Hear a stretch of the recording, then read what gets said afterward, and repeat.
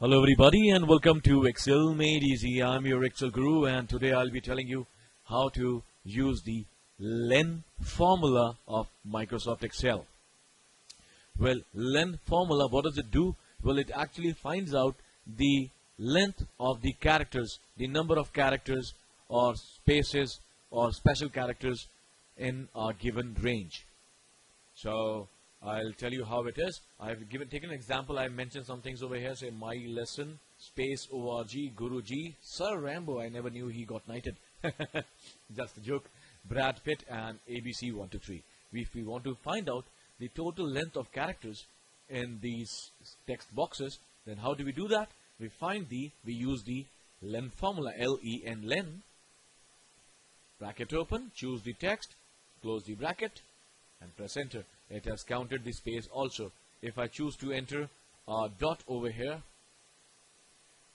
it will go to 14. See? It is counting the space and the dot, and it will count the special characters also. We can use it in the to find the length of this word also. Guruji is equal to L-E-N, bracket open. It's asking to choose the text. So we choose the text, and for Sir Rambo, let's see how many letters were used, how much space was used. So L-E-N, choose the text, and 9 letters were used. So same can be done for Brad Pitt and ABC 123. My reason for showing ABC 123 was that it takes in numbers also. Even if I change it to pure numericals, it will use that also. Well, this was the Len formula for you.